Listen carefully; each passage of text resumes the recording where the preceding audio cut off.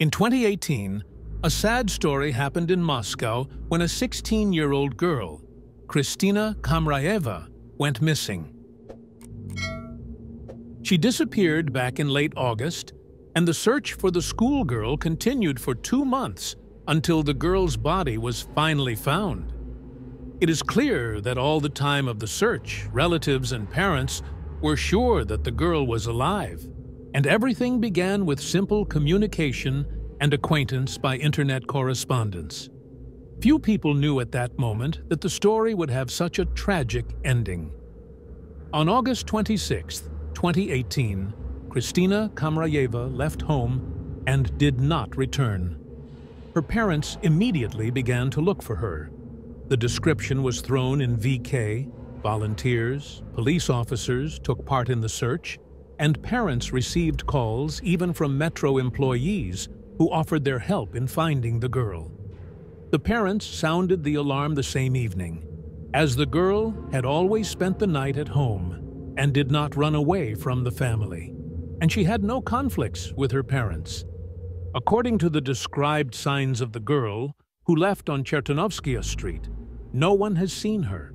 According to her mother's descriptions, the girl was calm and homely, drew beautifully, and was going to become a teacher. At first, the investigation was unable to find the girl's connections, or even her route by which she left home. The mother of the deceased claimed that the girl was not a member of social networks and did not even have a cell phone with her at the time of her disappearance. Therefore, it was difficult for the investigators to establish contacts of the deceased. Later, it turned out that the girl had an Instagram account, which her mother did not even suspect, so the account and found the suspect. He turned out to be the same age as the girl Kirill Ladinsky, with whom the girl had been communicating by correspondence on the internet for a year. It turned out that the young man had come to Moscow from Khabarovsk for 3 days to transfer virtual communication into the category of real communication. When the young man was detained, he very quickly began to confess and told not only how he had killed the girl, but also how he had dismembered her and where he had hidden the remains. It was after his testimony, that is, 2 months after the girl went missing, that she was found in pieces in the collector and in the container that the suspect had indicated. Very detailed testimony was given by a neighbor who lived in the same entrance on Bolshaya Filevskaya Street, where the suspect Kirill rented an apartment for 3 days. The neighbor was very vigilant about this apartment, as the owners did not choose the tenants, and the police visited the place very often. The woman claimed that Kristina had been visiting Kirill all those days and that they had had sexual intercourse. At least that's what the woman thought from the characteristic sounds coming from behind the thin wall.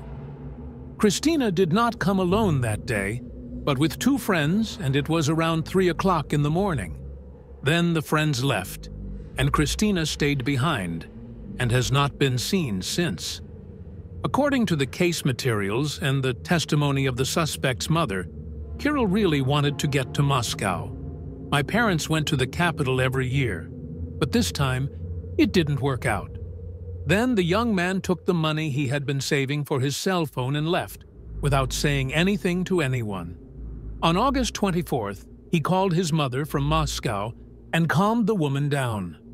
The mother claims that the young man behaved adequately, and it was obvious that he had not been drinking or using various substances in the capital. The young man rented an apartment from realtor Vasily Pospily and paid 30,000 rubles for 3 days. They did not conclude any contracts. Kirill moved out before the agreed time. He did not warn the landlord about it in advance. According to the young man's testimony, a quarrel arose between him and his girlfriend, and then he attacked her with a knife.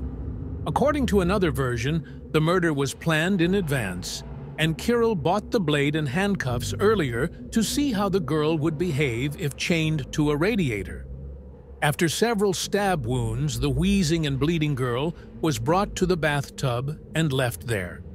Subsequently, he went into the bathroom several times to make sure that the girl was already dead. While Kristina was dying in the bathroom, the young man went to get chlorine to clean the apartment thoroughly afterwards. Some remains of the body the police never found as a result. The owner of the rented apartment is likely to be investigated, as it was impossible not to notice the traces of blood, but she did not report it. Kirill immediately afterwards went to his home. It was there that the investigators detained him. They interrogated him first in the presence of a psychologist, and then additionally applied a lie detector. Kirill's mother, Olga Vladimirovna, works as an accountant and has always raised her son without the support of his father. Claims that the boy had no psycho-emotional problems, although his physical health remained unstable. The mother of the murdered Kristina claims that Kirill declared strong feelings and said that after the army, he would marry Kristina, which is why he was rushing to Moscow to meet the girl with whom he was so warmly communicating online. They shared a common hobby: anime. The young man's mother claimed that he had mood swings because of his relationship with Kristina. When Kirill arrived in Khabarovsk, he behaved calmly, reassured his mother, telling her that he had been in Moscow and then went to the sea with her. When the investigators came upon him, the young man often confused his testimony, which led the investigation to the idea of his involvement. At the same time, all of Kirill's acquaintances and friends are shocked by the situation. Many do not believe in his guilt, describing him as a sociable child who loved animals, shared with everyone, often joked. The mother claims that the son was an adequate and calm child, did not show aggression, and was afraid of pain. The woman claims that she now has a hard time because of public opinion. Many acquaintances point fingers in the streets and stop socializing, and strange people often appear outside her door. The suspect claims that he killed his girlfriend because she suggested in foul language that he remain friends.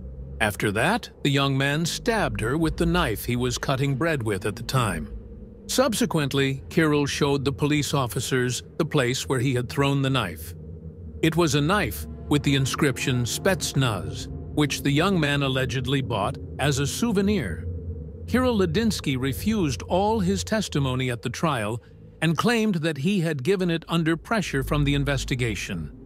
The defendant also apologized to Kristina's mother, but only for not walking the girl to the subway. Kirill's mother also apologized to the woman, but claims that she does not believe that her son is capable of doing such a thing. Initially, the state prosecutor asked for 6 years for Kirill, although the young man was threatened with up to life. Kirill's defense argued that the investigation had an insufficient evidence base and that many of the evidence had obvious inconsistencies. First of all, the young man's defenders urged to point out that it is simply impossible to cut up a corpse with a simple folding knife so professionally that no traces were left in the apartment. It is also strange that the DNA examination in the apartment showed no traces of the murdered girl. Another oddity according to the defense: while the guy, according to the testimony, was cutting up the corpse, his bank card was used to make an order to the cafe. It turns out that he dismembered the corpse in the bathroom, and then, in the middle of the trial, he decided to eat.